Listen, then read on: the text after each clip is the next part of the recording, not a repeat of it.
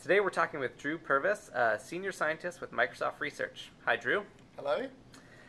So you've worked on ecological modeling since completing your PhD. What brought you to Microsoft to continue that work? Well, I was at that stage where I'd done a lot of postdoc work, so I had been doing the ecosystem modeling for a long time, and I was at that stage where I would have taken an academic job, and then this crazy job advert came up about ecology at Microsoft, and I genuinely felt it just felt like a unique thing, right? It just curious. But also I thought, well, maybe there's different stuff that you could achieve there. It's a very different environment, computer scientists and the whole Microsoft computational software development, all that kind of stuff. So maybe I could do something different there than I would get done in a university environment. Academia is great, but I just thought it just felt more unique, I guess. Great, that's interesting. And so why is ecosystem modeling important? Like, what does it contribute to science? Well, we're doing so many different things to the natural world. From local to global scales, whether it's climate change, habitat loss, invasive species, pollution, growing food, we being humans. And the idea is that we really need to try to understand at a deeper level what we're doing to the natural world and where the natural world might go in the future, either under a kind of business as usual scenario if we just carry on, or kind of what can we do about it to create a more sustainable future. And so we can't do that all based on verbal kind of instinctive guesswork. So the modelling is about getting all the data together, getting our understanding of the problem together to say, can we actually understand and foresee the effects that we're having on the environment? So I've also heard that you're essentially modeling all life on Earth. Is that true? Yeah, I know, it's true. It's one of our more out there projects. But yes, we are. I mean, we have a model that attempts to simulate all of the plants and all of the animals on Earth, land and sea.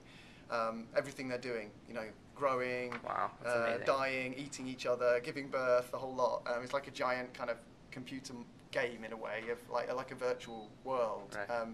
And the idea is we need that to give this kind of integrated understanding of what we're doing to ecosystems. It's early days right now. This is the first time anyone's attempted to do that, and we're just kind of getting the ball rolling. But yeah, it's a very exciting / weird project. Very cool.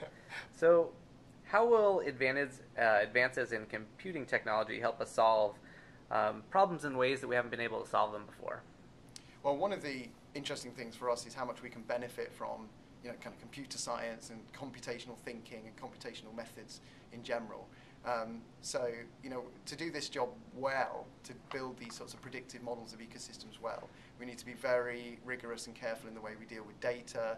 We need to program these models correctly. We need to make them interface with each other properly. We need to study the uncertainty in the model predictions and all this kind of stuff. So it's really important that we take this ecological science and put it within this kind of computational framework. And we can absorb so much of the skills and experience that we find around us in Microsoft Research. You have people in machine learning, people in computer vision, people that can know how to run simulation models on distributed computing systems. I was surrounded by these incredibly smart computational people that that I don't know much about that stuff, but I do know about ecology, and I know how we can benefit from all that stuff for sure. Right.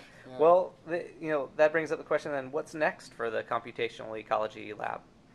Well, we're starting to think more about the role of humans in the Earth system. So, what we found is, as we've taken different aspects of the Earth system, started to model them, whether it's forests, whether it's fisheries, or etc., that they're all connected. So you think about, for instance, the carbon cycle, and then you realise you have to think about forests because they're important in the carbon cycle. What's happening in forests? You've got deforestation, so you have to model that. What's driving deforestation? It's demand for food, and so on. So more and more we're thinking about how these models integrate with each other. So that's the kind of intellectual next step in a way, but also we're really keen to see if we can scale what we've done up a bit more, so release more tools, train people in the academic community to use these tools, form key partnerships, and also reach out across Microsoft, because I didn't take this job to be a resident artist. It would be fantastic if we could get working with all the smart people we have across Microsoft to see if we can get some of our stuff bulked up and so on. So it's a pretty exciting time actually for us. Super interesting. I appreciate you taking a few minutes to talk with us today. Oh, thanks a lot. Cheers. Thanks.